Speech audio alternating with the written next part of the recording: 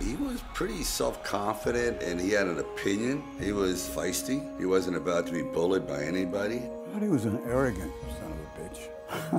He knew what he was doing from, front to back, from beginning to end. John Avildsen got what filmmaking was about and what story was about. He understands those moments that are really deciding factors. So what better artist than John Avildsen to be working with those stories? There was no doubt that John would go on to become a very, very important filmmaker. He was one of the great directors of the 70s and 80s. This was a guy who was right there. Through the film, the legacy of the filmmaker lives. I think that's the case with John Avildsen. It's safe to say that John's sort of the king of the underdog story. The Underdog is a story that most of us can relate to.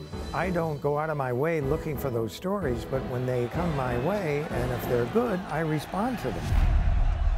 I couldn't have found a better director for Rocky. There's no way. He's perfect.